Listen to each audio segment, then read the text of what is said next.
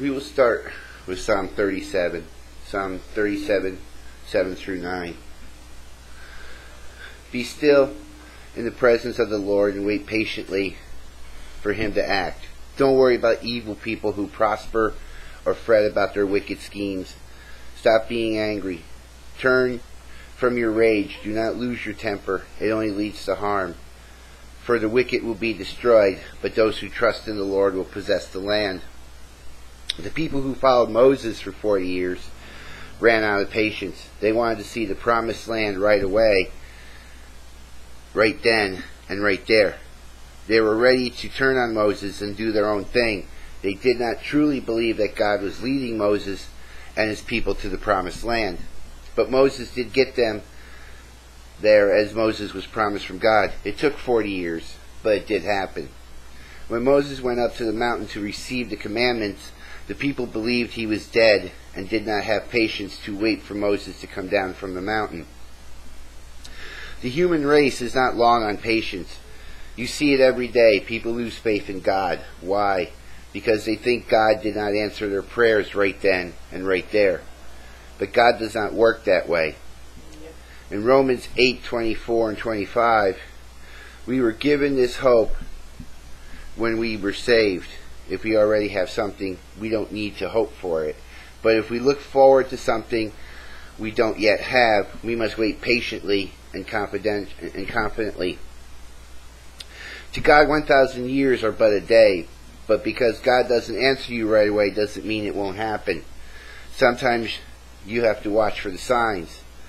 Last week we received a donation of some beautiful and expensive luggage, and out of nowhere, and before my wife could catch herself, she said, "That's a sign."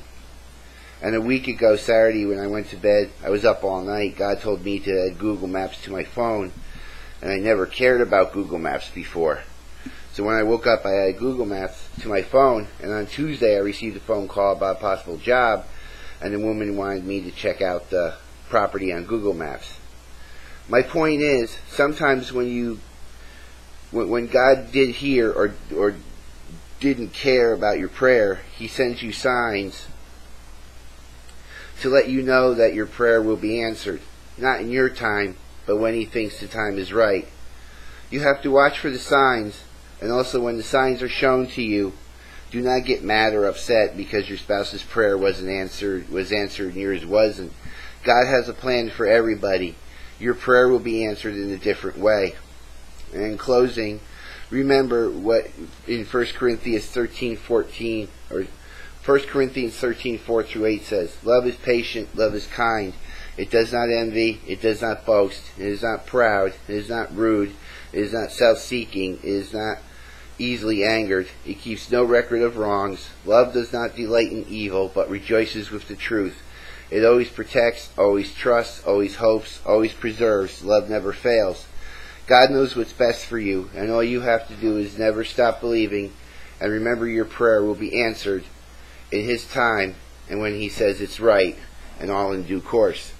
And now with our benediction, Pastor Jessica.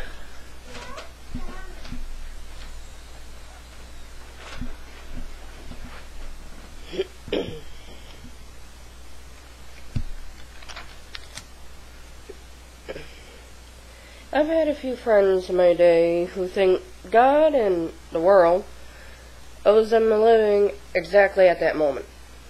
Doesn't work that way. Like I said, it doesn't work that way.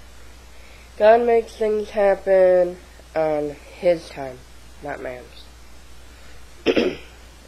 God isn't a trained SEAL who performs on your command. He does things His way. My advice is to wait and see. The best is yet to come, and don't be mad and lose faith if it doesn't happen right away. It will happen. Give it time.